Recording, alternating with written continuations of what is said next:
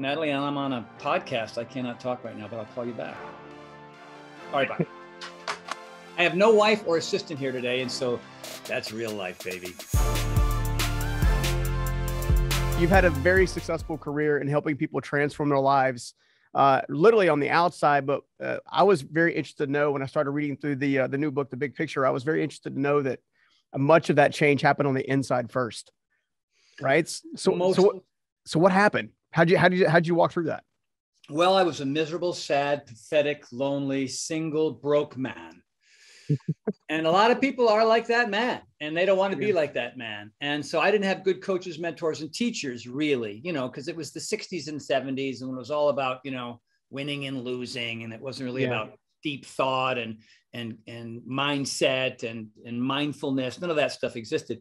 But I found my first personal development books, and they really had a significant change on me. I thought, well, these guys are smart enough to write a book, and I'm not doing any of the things in this book, and maybe I should do some of the things in these books. A lot of them are behind me, right? They're stacked up everywhere. That's my mountaineering section. But behind a lot of this is personal development. You know what I mean? Yeah. Learning about how to use the tools that you have, and then learn new tools and get rid of the old things that don't work. Stop doing the same stuff that doesn't work over and over again, expecting a different result. Thank you, Albert Einstein. Yeah. I didn't even have to read his book to know that. And that was it, really. It was, and it was sort of and then the fitness thing came in shortly after that. And then I discovered there was a physical, mental, and emotional connection that I needed to progress forward, just to get, just to achieve some of the things I wanted to achieve in life. Well, I mean, so a lot of us, I think we should know, well, we should take care of ourselves. We should get a lot of rest. We should control our attitudes, but many of us don't do it. The question is why don't we do it when we know it's what's best for us? What have you uncovered? Well, because the alternative is easier. You know what I mean? It's easy to be lazy. It's easy to be angry. It's easy to point fingers. It's easy to, place blame somewhere else other than yourself. You know what I mean? That way you get off scot-free, sort of, but you're still a miserable son of a bitch. You know what I mean? Yeah. You're still broken, poor, and sad and lonely and all those things that we don't want to be. And so, for me, I mean, I wrote The Big Picture, it's autobiographical in a sense. I mean, it's really another personal development book based on all the things that I learned along the way that applied to me that I practice every day. Yeah. And these are things that, I didn't know before. Don Miguel Ruiz's book, and if you say that really fast, it sounds like Dom DeLuise, but it's not the same guy. I learned a lot from that simple, The Four Agreements. I learned a lot from that. A lot of Gary Zukav and Tony Robbins and there's just, get off your ass and get busy and stop focusing on the past and your expectations of the future, and just be in the moment and go to work. You know what I mean? And Romancing the Shadow, Stephen Wolf's book, was really powerful for me, because a lot of people are two different people or three or four different people, depending on their audience, depending, at home and who you are with your family. Are you the same person there as you are at work? Are you the same person if you're out there in the world and you run into kind of conflict and issues? You know what I mean? And the idea is to sort of, get rid of the shadow person that really is causing all the problems, and be your best self. I mean, I have an event here at my house 2 or 3 times a year called the Paragon Experience. And it's really about learning how to be your best self more often than being the nasty, angry, curmudgeon, psycho, conspiracy theorist that you are. You know what I mean? Like, there's the real world, and then there's the sort of the fantasy version of the world. And if you're over here, you know what I mean, hoping that all this made up stuff inside of your head is going to all turn out okay, then you're going to struggle when you don't need to. So that was a lot of it for me. And then I understood that physical movement has a direct connection to how I feel mentally and emotionally. Like, I don't have a crystal ball. I can't predict the future, but I can strongly influence it by simple things like diet and hydration and mindfulness and proper sleep and regular exercise and the right kind of supplementation. And when that formula is figured out, all those choices are a hell of a lot better than the lack thereof when I was younger and struggling. Yeah. Well, the crazy part with me is, in knowing your career and how successful you've been, one of the things that I was expecting when I picked the book up was for it to be more about fitness than anything else. And then you start breaking down the laws, and I'm like, yeah, I did that wrong. I should do that. Yeah, I did that wrong. I should do that. And, I want to maybe touch on a few of the laws, because I find that at the root of all evil, so to speak, at the root of all this, self-limitation, self-beliefs, limiting minds, all this kind of stuff is a lot of the things you talk about in the book. And one of those is the pursuit of perfection rather than improvement. Right? Is that something you personally struggle with, is trying to be perfect before you actually just thought about consistent improvement? Yeah. I mean, perfectionism, right? Especially for somebody who you don't have a high level of skill in a particular area. I mean, people at NASA got to be perfect. You know what I mean? And the few times they haven't, close. the few times they haven't, it's been a disaster. You know what I mean? I mean, there's a certain amount of precision and perfection and paying attention to the teeniest things so that you can be successful. But the average person doesn't have to be perfect. They just need to show up. You know what I mean? They just need to be, I talk about, chapter 3 is having a plan. Yeah. And being consistent, you know what I mean? And, the first one is do your best, forget the rest. That's the first chapter. I mean, I trademarked that phrase, and I learned that from Don Miguel Ruiz in his book, you know what I mean? And I kind of do a Tony Horton version of that. His is do your best. And I focus on the fact that a lot of us are spending too much time and energy on things that do not provide us with anything that helps us grow and change and transform. Yeah. And we're focusing on the rest all the time. Like I can't, and I shouldn't, and my parents and their expectations. And God, I used to be this and all this stuff. Yeah. And then, you're just stuck. And then, weeks, months, and years go by and you haven't progressed. So you find your purpose. You find out, well, what am I doing here? Like, what am I on my earth for? The Magic Lamp, The Magic Lamp. Who wrote that? Keith Ellis's book was huge for me, helping me understand why I'm here. Like, what am I doing here? Am I supposed to be, an accountant or working as an assistant manager at the Oak Tree Men's Store? No, figure out if you don't know a lot of people just have a job and they have other stuff that they love, and their job is not something that they love. It's not to say that your job has to be your raison d'etre, as the French say, reason for being, right? But if you don't have a job that gives you that, you got to find an outlet. Like, what's your hobby? You know what I mean? There's a great story of a gentleman who was an accountant. He was very good. He had a family. He provided. I'm even going to do this. My accountant's going to hate that. So he loved bikes. He loved mountain bikes and street bikes and everything about bikes. And he would end up at the bike store on Saturdays and Sundays just because he loved it. And the people that were customers there thought he worked there because he knew so much about it. And he was just hanging out. One day the manager said, "Hey, you're here all the time. Why don't you just work for me on Saturdays or Sundays?" He asked his wife. His wife said, "Hey, you're there anyway. You might as well get paid." Yeah. 5 years later, he owned the place. You know what I mean? And that's just it. Like, what is the thing that Natalie, I'm on a podcast. I cannot talk right now, but I'll call you back. All right, bye. I have no wife or assistant here today. And so that's real life, baby. And it's all good. It's all good. So we're all about being authentic and transparent around here. Yeah, there's no smoke and mirrors here. Only really good lighting. And that's what I decided to do. I thought to myself, I was a mime at the pier. I was working on a men's clothing store. I was a handyman. I had all these, I was a go-go dancer at Chippendales. You know what I mean? And I was just trying to survive, but I wanted to thrive, right? So most people are surviving and they're getting by. And the only good time they have is watching the ball game with their friends and having a couple of beers and some pizza. To me, that doesn't seem like a high point in my life. I like those things, but I don't make them the most important things. And so for me, it was just like, wow. I just read the books and I followed the lessons and I kept trying to challenge myself, opening new doors, trying new things. And inevitably, a lot of them, I fell on my face, but I saw the value in some of these things. So I said, I'm going to keep trying.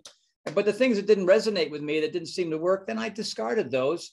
And, row your boat gently down the stream. Life is but a dream. But too many people are trying to, swim up the waterfalls. And they're just making it harder than they have to. Especially if it's Niagara Falls. That's a hot mess. That's going to be a tough swim. Maybe not impossible, but pretty damn close. Well, you talk about, finding your purpose. And obviously that's one of the pivot points of the book. There's a lot of different folks that said, find your purpose, find your purpose. How do you find your purpose? Find your purpose. How do you see finding your purpose? Because it sounds like curiosity has played a huge role in you kind of walking your way into the things that you enjoy most. Well, and in Keith Ellis's book, there's a simple exercise, right? So there's two categories. And category one is, if you could be given anything you want, any career in the world, like you didn't have to work, you didn't have to lift a finger, what would it be? Astronaut, movie star, you know, richest man in the world, whatever it would have to be, right? Yeah. Category 2, though, would be if you had the time and energy and work ethic and didn't mind, you know, didn't understood the time and patience that it took, what would be the things that you would love to be able to do? Now, you'll probably see a lot of the same things in both.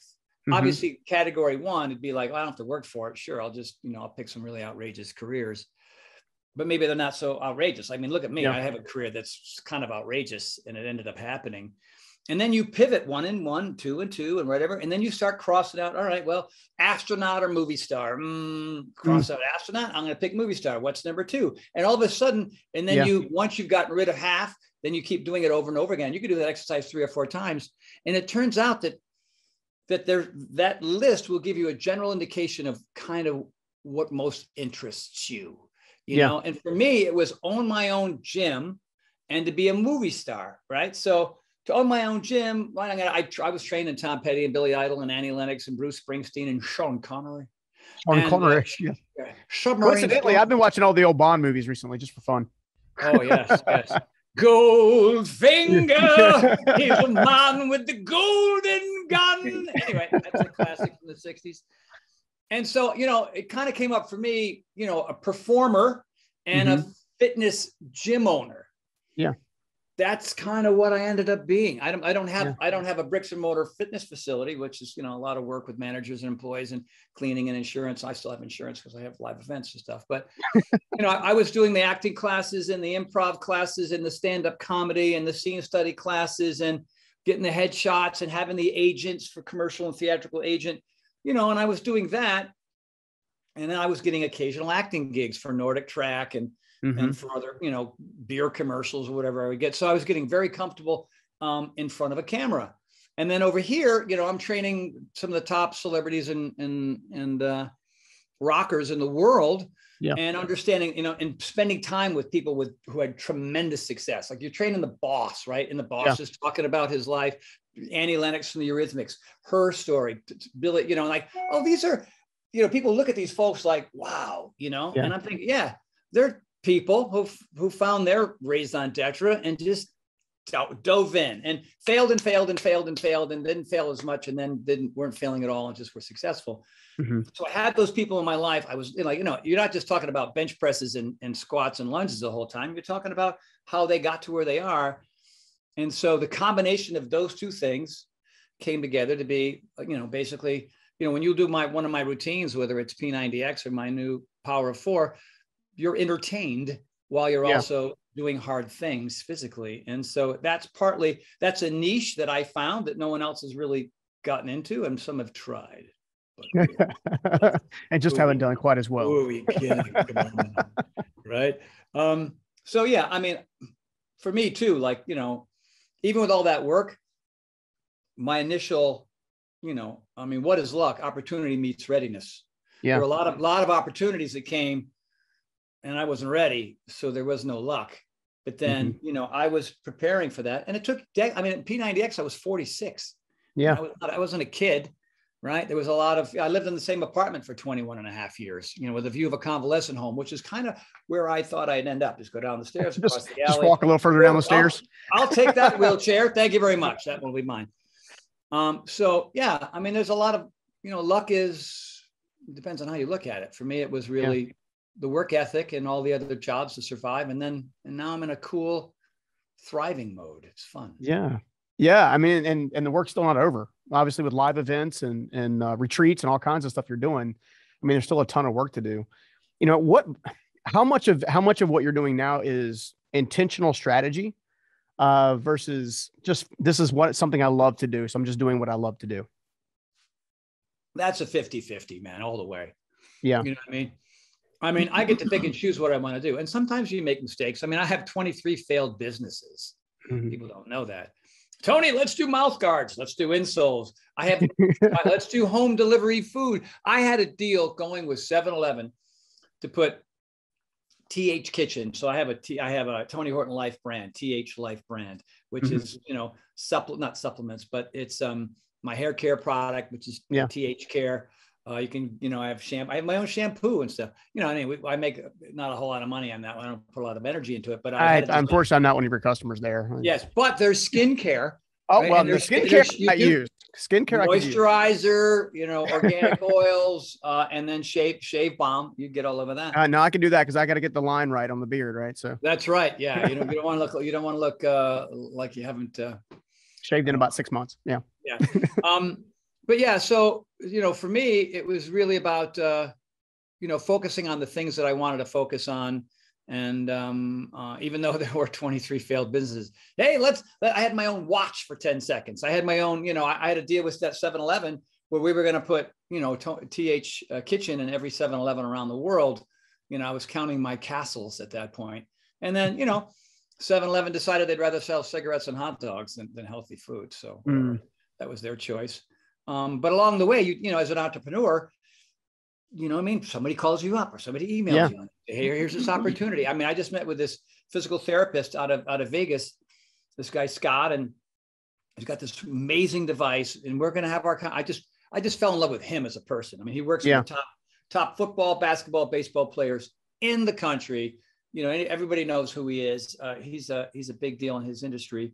And, maybe I'll do something with him. Who knows? But that's how Tonal came. I saw Tonal and I was like, this is an amazing piece of equipment. I just called him up. I said, hey, and it's cool because people kind of know who I am. That helps. Yeah. So like, the P90X. It's not quite a cold call is what you're saying. Yeah. Yeah. Like I can just go, oh, hi, I'm Steve Sashin, who's the CEO and creator and founder of Zero Shoes. I saw his little infomercial when I was watching a rock climbing video, and I called him up, so it's just interesting how that can work. Now I'm at that point in my career where I can do those kind of things and make those kind of connections. It doesn't necessarily mean that there's always going to be some synergy there. Obviously, you have all the meetings and you pay all the lawyers. And then when it comes down to crunching numbers, you go, oh, well, yeah, that's not going to work out. It seemed like it was going to be fun, but it turns out it might make me bankrupt. I probably should. It was a marriage made in heaven. Love it. The folks over at Golden Hippo, the parent company for Power Life, which is my supplement brand. Right away we sat down, negotiations never easy, but we were just so determined to make it work because I love who they were and they love me. And now I have, I've got 10 different SKUs, from protein to, digestive stuff to, a pre-workout, it's just, and I take my own stuff every day because it was really custom made for me. So, and a lot of, it's doing great. And now I have basically 4 balls in the air, and that for right now feels like enough, but who knows? Yeah. Four's quite a bit. I have 7 businesses. Throw that 5th ball in, throw it in. Yeah. Right. I got it. I got this. Yeah, thing. Exactly. Come on, baby. Yeah. I got 7 businesses myself. Fortunately, 2 of them are based on autopilot. The other ones take a lot of consistent work ethic, a lot of focus. I've got a management meeting when we're done here and then another podcast. Like it's consistently. And that's one of the things that I've always struggled with is switching my brain in between projects. I'm curious to know with so many successful things that you've worked through and you've developed, how much of that is switching or how much of it is just consistent, meaning it's a consistent escalation of what you're already doing. Well, my persona, the reason why I do what I do, whether it's my own business or working for somebody else, my persona is consistent throughout. It's not like I'm an actor where I have to play, a criminal over here and Santa Claus over there. It's just sort of a, hey, be enthusiastic, be upbeat, be honest, be authentic, and then go to work. It's pretty easy. And having had that acting background, it's pretty easy to do that. It's the transition from one to the other. I don't even have to think about it really. Yeah. You know what I mean? Not that every day is perky and upbeat. And, I have some days where I'm just tired and I'm sore and I feel like the weight of the world is on me a little bit, but I have a very strong mindfulness practice, right? So, I feel kind of worn down. Epsom salt bath, yay, and I get in it. You know what I mean? Yeah. Or hey, I'm having a tough time falling asleep right now. Let's meditate. Let's do some 5.5 breathing that I learned from David Nestor out of the book Breath. Oh, wow, he's a smart guy. He did all the research. Let me just do this one simple breathing technique, and I fall asleep and sleep like a baby. It's cool. It's like you have to be willing to learn, and then you have to be willing to practice the things that you learn. And if they work, great. If they don't, try other stuff. You know what I mean? It's like, that's not, like nobody questioned that you had to go to first grade and then second grade and then third grade. Like think of all the, progressions, 12 years this is school. Yeah. And then maybe I'll go to get an advanced degree, 4 more. And then maybe I'll get my doctorate. I mean, some people are just learners. Other people can't get out of school fast enough. You know what I mean? Yeah. And they just like, they become very myopic, right? And then they become very myopic and very pious at the same time. And typically, not always, those folks run into more walls than folks that are, you know what I mean? Either you have a fixed mindset or you have a flexible / growth mindset. I mean, everybody's heard those 2 terms before. Yeah. Fixed mindset folks, you know what I mean? Are you going to be the fittest, happiest, most financially successful folks in the world? I don't know. You're going to have to work a whole lot harder if your brain's looking through a pinhole. You know what I'm saying? Yeah. But if you're open-minded and willing to try stuff, like, you know, I mean, yeah, I mean, you just got to reach out. I mean, who's like one of the things that I talk about quite often is, you know, who's in your circle, who's in your tribe, right? And if you got go-getters and fun people with great senses of humor and are really authentic and tell the truth, the whole truth, and nothing but the truth, then you're hanging around with the right kind of people where you're going to grow faster and more successfully, as opposed to finger pointers and wannabes and naysayers. You know what I mean? Like, and they're in your family. They might even be in your house. And, you know, you got to learn how to tap dance around all that. You just got to find a skill level there to deal with it all. I'm really good at eliminating bad people out of my life. I you know, forever and ever, like, oh, I'm going to help this person. I'm going to deal with this person. I'm going to right. And so it's just like, wow, they're just human anchors on your happiness and growth. And so, you know, I mean, if you're going to be a bonehead and you're going to prove it and you're not willing to change or even apologize for who you are and what you've done, bye. You know what I mean? Yeah. Let me ask you this. I mean, so obviously there are 11 laws, principles, if you will. There are 2 or 3 of them that I think go hand in hand, but I'm also, if I'm being honest, I'm like, okay, well, like for example, right, the variety of spice of life. So that's, you know, making sure that you have enough variety of things coming in, but yet you got to be consistent long enough to try it to make it work. But then if you don't love it, you leave it. So I'm curious to know, like, at what point have you tried long enough and been consistent and discovered that it's not fruitful and it's time to move on versus, hey, I just need to put in a little extra work? Well, I mean, that kind of comes down to the individual. You know what I mean? Like, you know, love it or leave it has a lot to do with, for me, originally that had to do with just exercise. There's a lot of trends and fads out there that everybody's, you know, and, you know, if you got a pretty good marketing team, you can fool anybody into buying your thing. You know what I mean? Yeah. And then you do that thing and you can't figure out why you're miserable and hurt and bored. You know what I mean? And, but you keep doing it because, you know, everybody else, you know, is doing it. I mean, if Orange Theory is your thing, and you love it, then that's probably something you should continue to do. But at the same time, is Orange Theory the only thing you're ever going to do for the rest of your life? Maybe not. Maybe you might want to take a yoga or Pilates class, or maybe you want to start lifting weights. You know, my wife is into this AKT program. It's kind of it's got dance in it. There's dance stuff, and there's also standard cardio and resistance training kind of stuff. It's a really unique, interesting mix. And I think the reason why she loves that, and also the reason why she loves Orange Theory, is there's a bunch of variety there, a bunch of variety with P90X, P90X2, P90X3. You're working on your weaknesses as much as your strengths, right? And you know, my hope is that you'll love my stuff because it provides you with that variety and you understand that philosophy about fitness. You know what I mean? But that can also apply to other things in your life. Like if you're only hanging around with your high school buddies, right? And there's all these people that are coming into your life. Like you've got this really small group.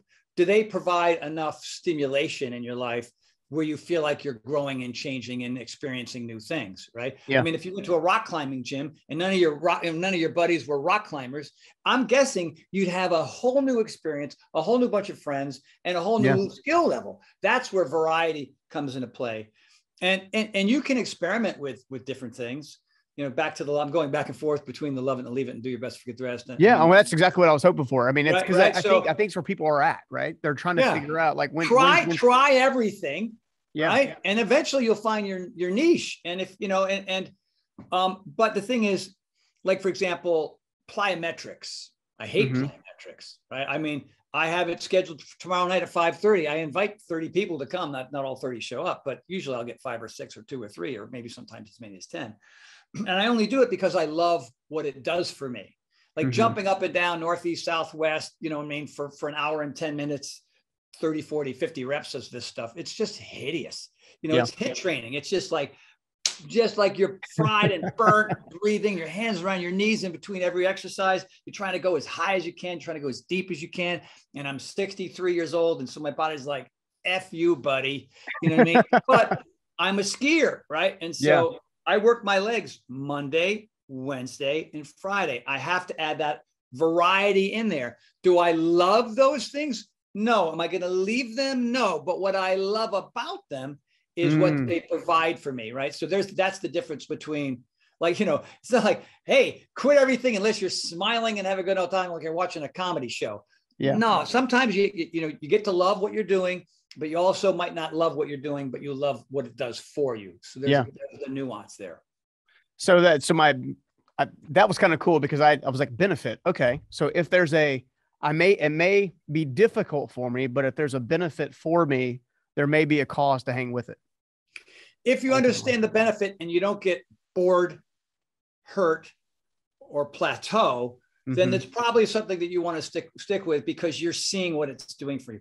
You're getting leaner, you're getting more muscular, you're burning body fat, you're becoming more athletic, right? Your balance, your speed, you know, it's not just cardio and resistance anymore. It's speed, balance, and range of motion too, right? Yeah. Like you look at, I focus more on speed, balance, and range of motion. I still do my resistance. I did it this morning. I did shoulders and arms. I did 24 sets of shoulders and arms.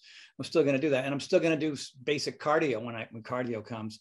I understand those benefits, but I'm back to the variety again now, right? So you've asked the Pandora's box is open now, Stephen. So yeah, let's go. So that's the reason why, like my shoulders and arms routine today, I've never done it before. Like, you know, there's about 10,000 moves in my head. And so I'll just, two buddies that walk in, they go, okay, Dr. Frankenstein, what do we got today? And I'll think, let's do brachialis curls. Let's do bear push-ups. And they'll get on my tonal and do like these front upper chest, shoulder, like just wacky, you know what I mean? Wacky combinations. And that keeps the boredom and the plateaus and the injuries away. And there's that, and then the variety's there too. You know what I mean? Yeah. So, and I love kind of creating things on the spot. That's one thing that I do love. And I think my friends like it. The reason why they show up over here, because they don't know what to expect. It really is it really is entertainment. And what are we doing today? We hang out and tell jokes in between and throw up in our mouth a little bit. It's all part of the deal, man. You can't go away from a good friendship with a little vomit in there. A little bit. I am kidding about that, by the way. I don't want to. Yeah. I'm curious. What's how important is being flexible in life as also being flexible in physiology? How important are those two things? It's huge. Oh my God. It's everything. You know, I spoke about it a little bit earlier in our conversation, but kind of a myopic, pious way of looking at the world just limits you from other philosophies and thoughts and methods and techniques and ideas. You know what I mean? Like my way or the highway, like what in the world? What are you doing? Yeah. You know what I mean? I mean, look, if you're happy and joyous and you got your little small crew and you're not being mean and angry and awful to other people, and you feel like, you know, because if you are somebody who has that, you have a very limited experience in life. But maybe that's just your nature. And that's what I'm happy with it. I don't like, people just don't fly in airplanes. They ain't going, you know what I mean? The thought of getting an airplane is just too much and they don't do it. And I'm not going to force anybody to, you know, go from here to Tokyo. But, you know, there's more people in this country who don't have a passport than do. Yeah. And that's really unfortunate because they don't get to see anything. You know what I mean? They get to go to the Grand Canyon and the Eiffel. No, Eiffel Tower. And the. Sorry, did they move that thing? Yeah, they moved. Yeah, it's in Vegas now. I don't know if you noticed. But you know, I've been to Tokyo and I've been to South Korea and I've been to Europe and you know, I've been from Kosovo to South Korea. You know, I mean, I've seen, and a lot of it has to do with people who have done P90X and huge fans. So the Pentagon rang me up and said, "Hey, do you want to go on some tours?" You know, and so it's just like, that's just one example of people not taking advantage because they're scared. It's all based in fear. You know what I mean? Yeah. Like, oh, I don't speak the language. What am I going to do? And how am I going Yeah. to communicate with people? They overthink things. You know what I mean? Like if you talk about, like, one of the things I talk about in the book is reverse engineering something. So if you're going to go climb Kilimanjaro, right? It's not like you just hop in a plane and show up, with a suitcase and a couple of ropes, maybe get to the top when you realize there's some stuff to do. So, you call the right people, you talk to certain folks, who do you want to do it? You plan out ahead, like you set a date, and then you look at you do all the research. I mean, you got Google and Bing, you know what I mean? Like, there's a lot of ways. You just get on your keyboard and there'll be answers there. You know what I mean? And so you see yourself on, like the first thought, you see yourself on the top. What are you wearing? What's the temperature? What's it look like? Is it sunny or cloudy? I mean, these sounds sort of rudimentary. What did the day before look like that? And the day before that, all the way to the point where you think, man, I want to go climb Kilimanjaro, right? So, and any kind of goal is like that. You know what I mean? I never thought of myself to be somebody who sold over $1 billion worth of fitness. You know what I mean? But I did see myself, after having read a lot of personal development books, what my final date. A lot of people do vision boards. That's one way of doing it, right? I never got that far. Like, putting up their favorite car and what their house would look like and blah, blah, blah. That's a form of reverse engineering your future. And again, we don't have crystal balls, but we do have an influence on our future. So, what are the things that you need to do right now just to improve your life in general? What are the things that you need to do to give you the energy and enthusiasm to go after your goals? Yeah. Energy and enthusiasm, right? And so if your life is filled with pain and fatigue, you're not going to have the energy and enthusiasm to go do what you want to do. And pain and fatigue is a constant in a lot of people's lives. You know what I mean? Bad backs, bad knees, bad shoulders. They're just exhausted. A lot of that has to do with, lack of mobility, lack of exercise, poor diet. Their inflammation is everywhere. They probably have leaky gut or irritable bowel syndrome. There's all these things that are happening where you can survive. Like, you can survive with irritable bowel syndrome. You can survive with leaky gut, but it creates pain and fatigue. And so forget about your goals. I just need to get to work and not to get fired so I can pay my bills. I need that extra cup of coffee, please. Yeah, so I can sit on my ass all weekend and just survive the week. Ick, right? Yeah. So, and by the way, exercise hard, changing your diet hard, quitting drinking hard, quitting smoking hard, making new friends hard. This stuff is hard, and you know what I mean. But it's worth it in the end. And then after the first, your head's hitting the wall, it's not hard anymore. It's just part of who you are, and you're a brand new person, and you're an elevated human being. You are on a different level than who you used to be. And that is that. I mean, I have 2,000 people in this Power of Four Power Nation group. The story's coming out of that thing because it's food, fitness, supplementation, and mindfulness. Those are the four elements to it, right? It's not just the exercise. You got to eat right. You got to let the pendulum swing in the other direction once in a while. What are your top 10 mindfulness practices? Write them down, do them. Meditation. By the way, napping is one. You get to write that down. Like, I get to go lay down and do nothing for 5-10 minutes. Yeah. Because you're burning candle at both ends. No wonder. You know what I mean? Walking your dog, playing with your kids, gardening. You know what I mean? There's so many, mindfulness isn't, hour and a half lotus meditation, you know what I mean, inside of a refrigerator. It doesn't have to be that painstaking. It can be anything that takes your mind off the grind. That's really what mindfulness is. And a lot of people don't do it because they feel guilty about just shutting the hell up and doing something that's selfless, Yeah, well, it seems like they're, and I deal with this a lot with a lot of folks that I've worked with. It's giving yourself permission to do. Giving yourself permission to take a nap, giving yourself permission to eat better, giving yourself permission to evaluate your relationships.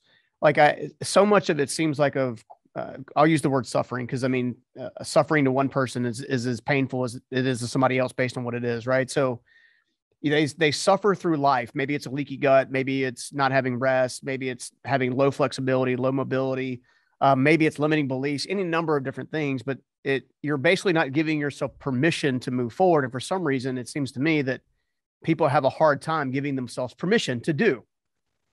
Have you ran into that as well with all the programs that you have? Absolutely. Because it's not part of their history. You know what I mean? And most people don't, usually when you're in, elementary school, junior high school, a lot of this stuff isn't even on the radar. You know what I mean? Yeah. It just isn't on the radar. And then once you get into, your 20s and 30s, you kind of fall into this grind and you have no history of that. And then at some point there needs to be sort of some kind of the Japanese call it a satori, like some sort of a awakening, maybe awakening, tipping point, whatever it is, something that severe has to happen before they go, wait a minute, man, none of this is working. And sometimes people they're too far gone. They're in their 50s, 60s, and 70s, and there's nothing, they just don't have the wherewithal or the work ethic or the history to be able to make those kind of changes. And that's why people like me exist. And that's why the authors like this exist. And that's the reason why there's Deepak Chopra and Tony Robbins and Gandhi and Christ, you know what I mean? Like, I'm not putting myself in that category, but just people who do, like who try to make a better life for themselves and then share that with other people. And then hopefully they can, I have hundreds of thousands of fans. And that's amazing, really. Yeah. So it is amazing. Well, I think they've read my book and they've done my programs, and a lot of them have been, the majority, no, the minority have been consistent with that. The majority seem to kind of still struggle. And I'm only one guy. I can only do so much and tap into so many people, but that's what it's about. It's sort of reaching out to, and we're getting back to the people in your life. Like, over here, I'm trying to better myself, but over here, I got people that are just not good people. Yeah. And I keep hanging out with them and I keep having conversations with them, and they're having an influence on me. Right. Yeah. They're talking about influence goes both ways, basically. Yeah. So, you gotta, I stopped caring what other people think about me a long time ago. Yeah. How has that benefited you? Because I find that people have a hard time with that. Yeah. I mean, I still comb my hair in the morning, you know what I mean? And I still, you know what I mean? I can, maybe a little deodorant here or there, that kind of stuff. I don't want to look like Rip Van Winkle as I sit here. I mean, there's subtlety to that statement, because I still, of course, care. I have to be very conscious of who I am and how I am. I mean, I was a stand-up comic, and a lot of my material was very blue. You know what I mean? I was a Sam Kinison guy and Richard Pryor. I mean, like irreverent. Andrew Dice Clay. Yeah. Just, I mean, I was outrageous, but I was also young and immature. And I thought that the more F-bombs I threw around the more laughs I would get. And that turned out not to be true. Mm-hmm. You know what I mean? And so one of the things you have to do is kind of know your audience. Mm-hmm. I'm very conscious of who I'm speaking with and how I'm relating to those folks and transcending. I heard a great story. A friend of mine's daughter is in a Division III basketball team. It's a very good school, and they hired a Division I coach. Now, this Division I coach, none of her recruits were at this school, right? She was just kind of thrown into this thing. And she's a mean, horrible son of a gun. You know what I mean? Like, she doesn't give any positive feedback. One girl had like 30 points and 14 rebounds, and she screamed and yelled at her at halftime because whatever. I don't know. You know what I mean? So kids are quitting the team because this is a professional mentor, coach, trainer, and she doesn't even know how to communicate with her players. That's just insanity to me. You know what I mean? So, sometimes you're a trainer, sometimes you're a shrink, sometimes you're a therapist, sometimes you're, you know what I mean? It's kind of, read the room. That's really, really, really important. And I think I do that pretty well most of the time. And that's part of my success, I think. Well, I think, essentially that's what we're trying to unbundle is, the big picture, right? The 11 laws that can ultimately transform or change your life, right? It's trying to break those things down. And I know we've touched upon several subjects today, and I'm grateful that you've had time to come on and hang out with me for a little bit. I've had a lot of fun. I've enjoyed it a big time. I am curious, where can everybody actually go out and find the book as of right now for those that want to, take a deep dive into transforming their life? Well, let's give Bezos another rocket ship. Okay. So you can have to go to Amazon. Maybe he can give you a seat give you a seat if you sell enough books, right? Yeah. Who knows? Yeah. I'd like to get past the stratosphere at some point. Amazon.com, the big picture. There she blows. That's where you'll find it.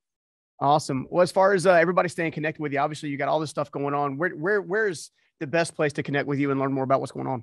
Well, TonyHortonLife.com. That's really that, you'll see my Instagram, my Twitter, my Facebook, my YouTube, all my stuff is there. If you want to buy my supplements, that's where you do it. If you want to buy my fitness equipment, I've got power stands and mats and jump ropes and med balls and whatnot, all right there. TonyHortonLife.com. You can, let me look at my little list here. Let's see. YouTube, just Tony Horton. That's easy. Instagram @Tony S. Horton.